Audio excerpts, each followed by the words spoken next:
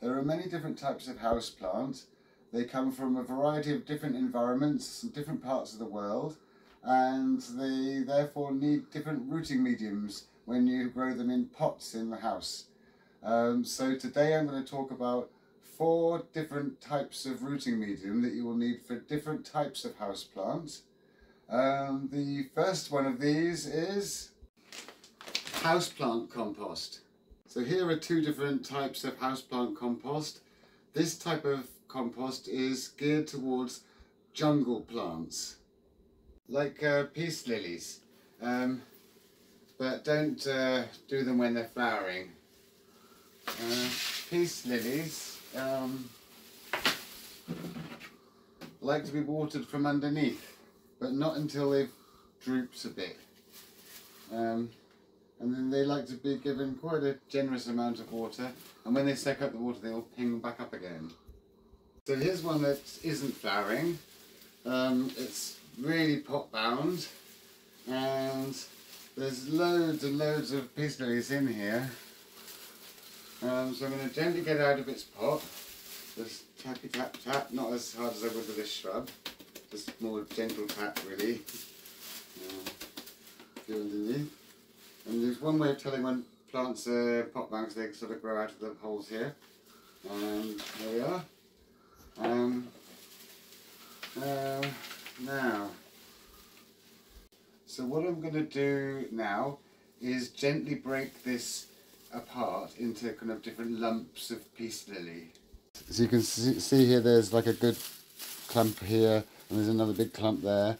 So I'll sort of, you can do this with a trowel or a knife or something, but it doesn't really keep the roots too well intact. It's best to just do with your 2 thumbs like that, hold them like this, the other ones, and just gently, really just gently at it, just gently trying to tease them apart and try and keep as much soil as you can, like so. And then just going to gently wiggle between the roots. So there's one nice lump, and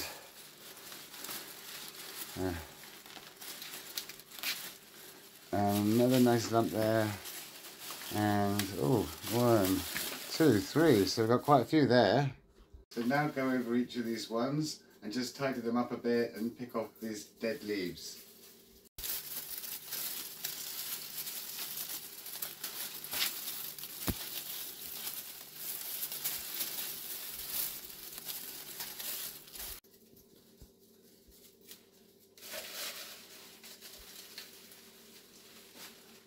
So take one piece of peace lily at a time. You can see here that I could have divided it further, but I'm going to keep it like that, a nice healthy clump. Size up a nice pot for it that's not too big or too small. Get a nice handful of this houseplant compost and put it in the bottom. It's a bit too much. And then put it in there so that you want this sort of the same height as it was in the last pot. So you see the light colour bit that was under the ground. Let's get those leaves out of the way. So the ground wants to come up to about there. So there's a bit of this at a time, and put it in around the edge, and just gently press it down like that.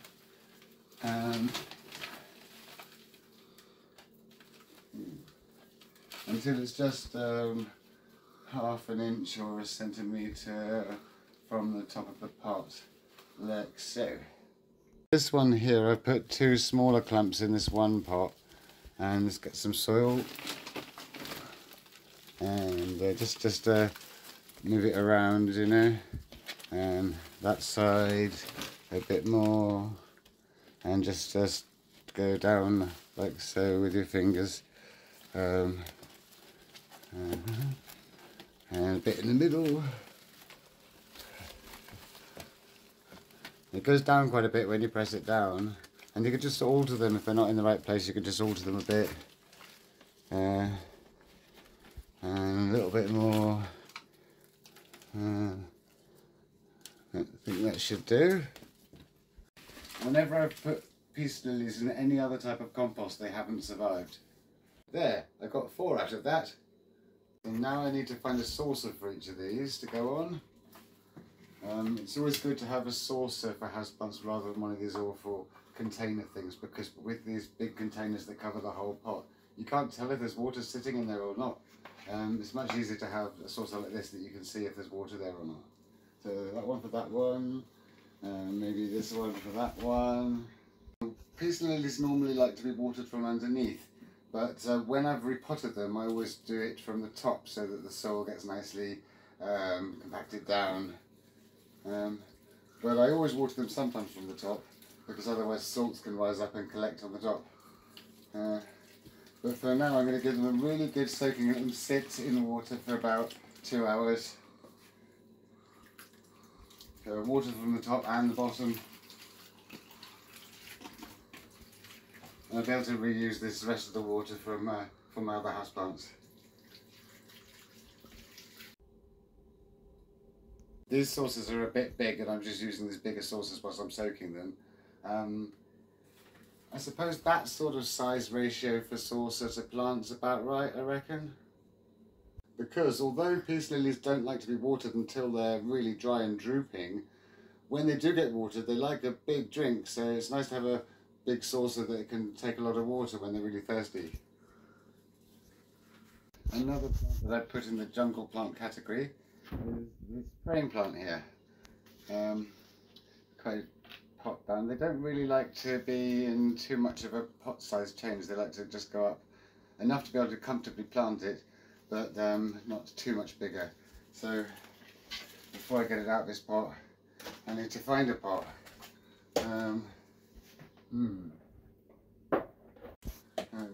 That one's a bit bigger, but not big enough. And that one's too big. This one should do. Here I'm not dividing the plant up, so I'm putting it straight into the pot, so I don't need to touch the root ball at all. Put that to take a bit out.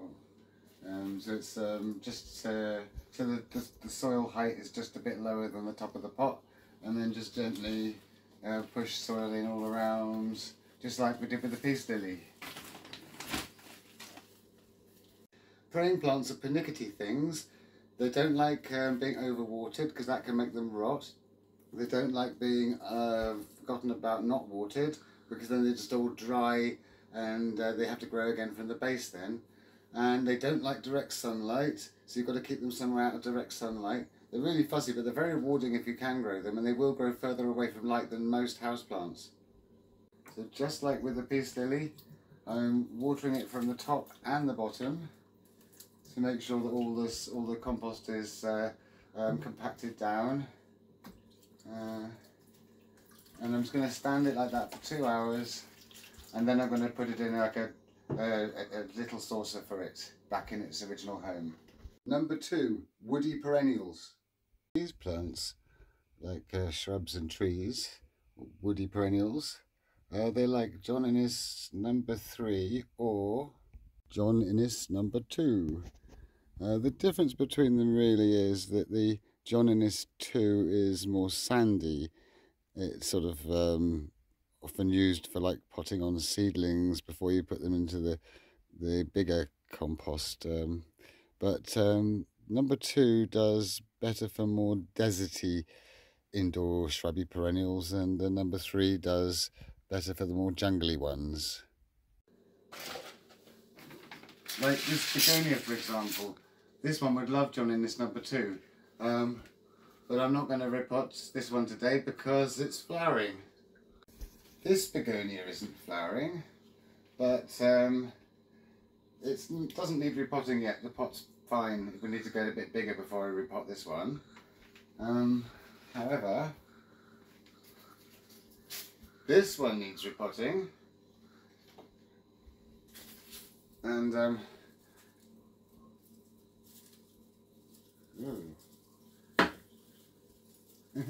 and this one definitely needs repotting, and so do all these. So I'm always sticking things in water. There's a little begonia cutting with roots that really badly needs to go in and be repotted. So I'll get the John Innes number 2. This little cutting would be good in this pot because it's about, this was a cutting when I put it in the pot, so that one could be upgraded. And look at this. This is actually just a leaf that's grown roots. Begonias can actually do this, but actually you can grow little plants from just one leaf. You can grow many plants from one leaf, but that's a bit complicated for me. But that's just from a leaf, so I'm quite impressed with that. So I'm going to first thing get this one out of its pot. Again, just gently tap it, and eventually it will come out, and there we are. So I'll put a bit of soil in the bottom here, and get my little plant here, and put some compost all around it in number 2, and my little leaf I can put in here as well. More soil, and just very gently, just with a finger, just trade it down a bit and put it up like so, and then and I'll do the same, give it a nice soaking for now. And this one can now be upgraded to a slightly bigger pot. So woody perennials like these ones will need John Innes number 3, but none of them need repotting at the moment. Number 3, cacti and succulents. So I'm not exactly sure what this was, some sort of a bottle experiment, but it needed a lid, I think, so it's all grown out, and it's, but there are 2 succulents here. I think I'll see if I can try and get them out.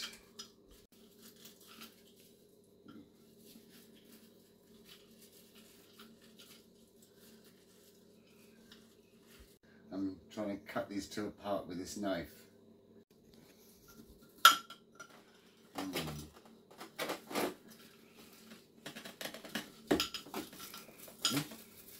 There's one, and there's the other one. Cacti and succulents like to go in cacti compost. Cacti and succulents like to go in clay pots because they breathe better, and they don't like to go too big the next size up. In fact, if you just go like the next size up pot, they really don't like going in bigger pots. So that one's going to do for the jade tree or money plant. And I'm going to put a little stone in the bottom, just to go over that little hole there. It gives it better drainage. And then I'm going to put some soil in the bottom, and a little jade tree here. Oh, there's something else there. I can take that off as well. And then get some more. And this poor thing hasn't been watered for ages. I don't think it is it? I'm not exactly sure what it is. It's something a bit like a jade tree. Some kind of succulent. Firm it in nicely. And the poor thing needs a really good water.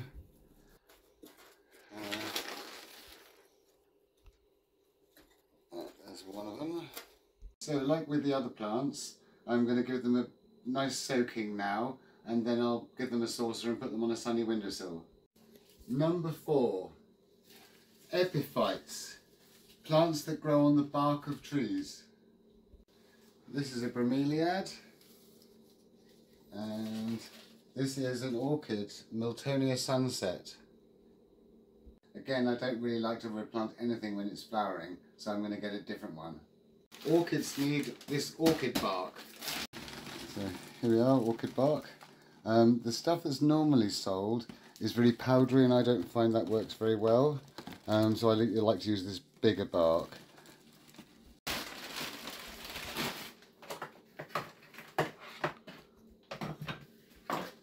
Right, the first thing I need to do is get all this old bark off.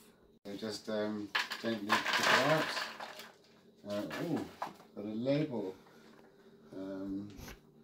Something maculata. I wonder if the other half of the label's in there as well. Yeah, get all these bits of old dead leaf off. All these, it might look a little bit brutal, but you want to get all the mouldy old bark off, because it naturally spreads to nice newer bark. He doesn't want the old manky bits there.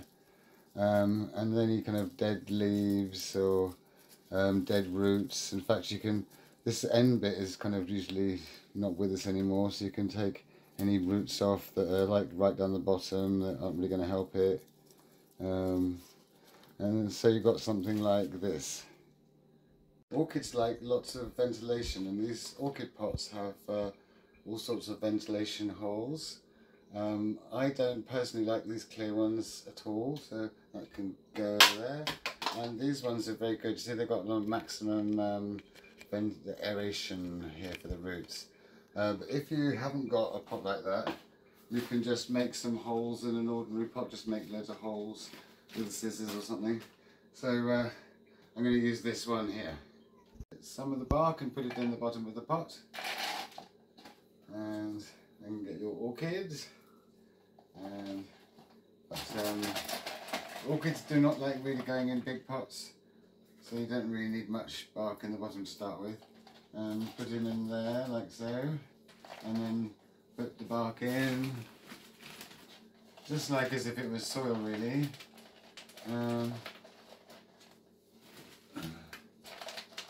And then just stuff it in with your fingers gently, just like you do with soil.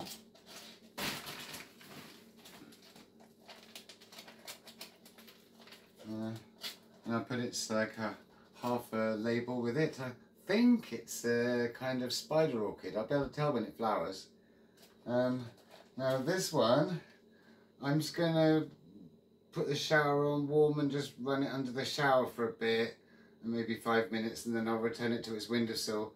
I never use any saucers for orchids. I spray them every day and feed them once a month for food and once a month for flower. So I hope you liked today's video. If you did, please like and subscribe. And if you press the little me, you can see all my other videos. And I shall see you next time.